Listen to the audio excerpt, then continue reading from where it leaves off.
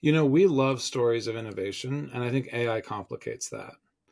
James Dyson dropped a viral 7-minute video talking about the new vacuum cleaner that they've introduced, which I'm sure I'm going to butcher, but basically it's got an even narrower motor. It drives up to the walls. It has special lights to see dust. It doesn't get sort of hair trapped on it, etc. So he talked about it for 7 minutes, like Steve Jobs introducing the iPhone. It racked up millions of views. And there's something that people are forgetting in all of that that complicates this story. As much as we want that story, 1 in 2 vacuum cleaners around the world now are AI. They're robot-driven vacuum cleaners. Because it turns out when given the choice, a lot of people don't want to vacuum at all. They want the robot to vacuum. And so no matter how well James and his team engineer that tool, if they cannot get a robot to do it, if a human has to drive the vacuum, it is possible they are barking up the wrong tree.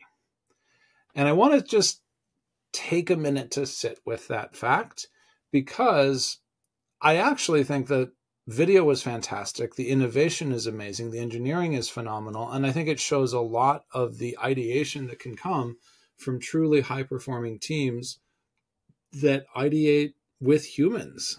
And I know we talk about AI a lot, but I think that there is a quality to human ideation that raids other things in order to come up with ideas.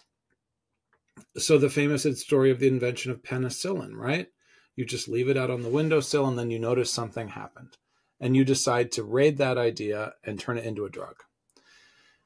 J.R.R. Tolkien wrote, "In the hole in the ground there lived a hobbit," on the back of some exam papers long before there was a book or he had any notion of a story. And from that fragment of like weird brain context, he created a whole world. Humans are really good at that kind of raid the context thinking, and AI is not particularly good at it. And so on the one hand, I think it's great to see continued examples of human engineering. We need more of them. And on the other hand, I think we need to bring that innovation to bear in places where it will actually be used and sold, etc. No matter how good that engineering is, I do not believe it will be enough to move people away from the core "I don't want to vacuum" need. I just don't think it will. And so the challenge, I think, is for humans to apply that creative left of center, wild, we call it left field in English, where it's like way out in the back end of the baseball field thinking, to problems that have a high likelihood of being valuable and useful if they're solved. And yes, that includes AI problems. The obvious question is, why isn't James Dyson designing an AI robot vacuum cleaner? Maybe he is. Maybe he hasn't released it yet. Maybe it will be amazing. But it's not out yet, and the AI robot revolution is ticking along in the world of vacuum cleaners. So it's been a bit. Where are there problems that need that sustained human creative input? Are you prioritizing for them?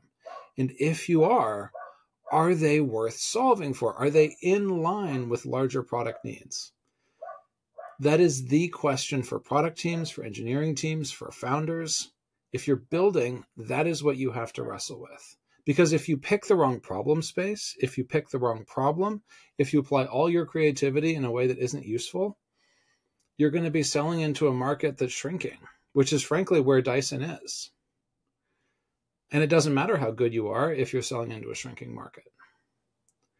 And so my thinking, my challenge for you and for anyone else that you have in your life who is in the building and innovation space, don't give up on that. Don't think of that as something that only AI is going to be able to do going forward. I know about Alpha Evolve. We've talked about it on this channel.